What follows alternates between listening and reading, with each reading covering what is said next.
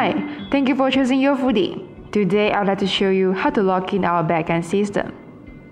When you confirm sign up with us, you'll receive an account to log in backend website a.foodie.vc. To start setting your restaurant details, select language you are prefer, enter the username, password, and verification code to log in. In the home page, you are recommended to enter relevant information according to the bar from left to right. Okay, let's start from restaurant setting. You can enter restaurant name,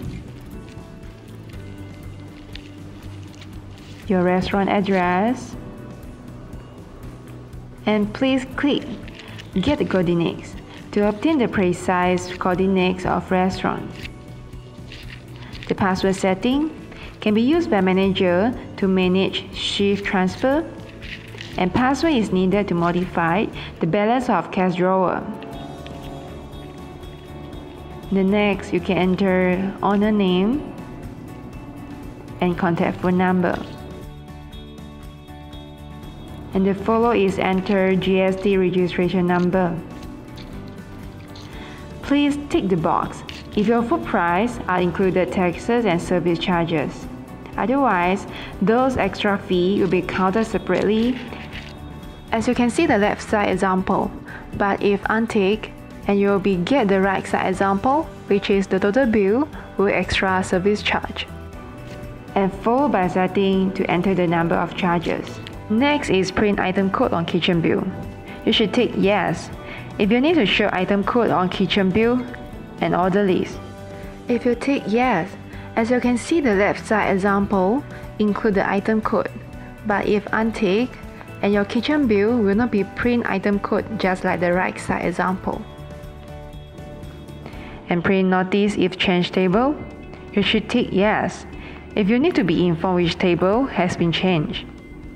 No service charge for takeaway, you should tick yes if no service charge for takeaway. And print notice if order cancelled, you should tick yes if you need to be informed which order has been cancelled. And allow multiple recipes to order at the same time, you should tick yes if customers are allowed to choose buffet and a la carte food at the same time. Otherwise, you should tick no if you're not allowed.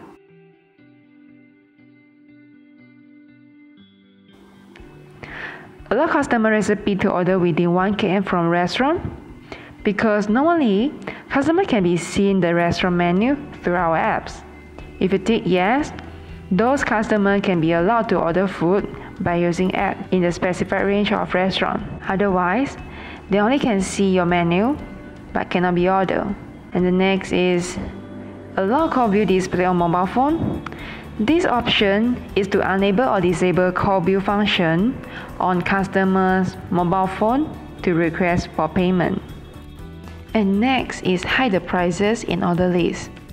You should tick yes if you are not referring to show prices in order list to customer.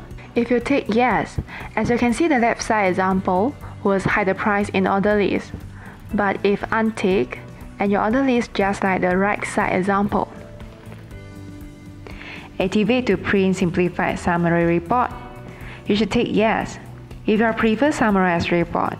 Otherwise, untick, and you will get a longer food details report for cashier closing. If you tick yes to print simplified summary report, as you can see the right side is a short summarize, and the left, which is fully details closing report. Activate to show amendment of bill amount. This function we are not recommend to open, because this function will allow cashier to change the actual amount during customer's payment. Activate to allow customer order under guidance. You should tick yes. The customer will under instruction to order food by favorite, portion, and side dish to send order.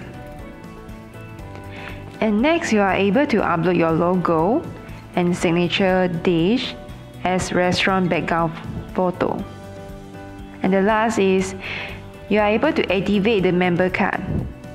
The owner can go to download our Your What apps to create restaurant member card. As you can see, the next is the manual instruction to teach you how can create a membership and coupon. And click Save. Remember to click Update Data once your information has been saved. This action will be updated directly with cashier system as well. Thanks for watching.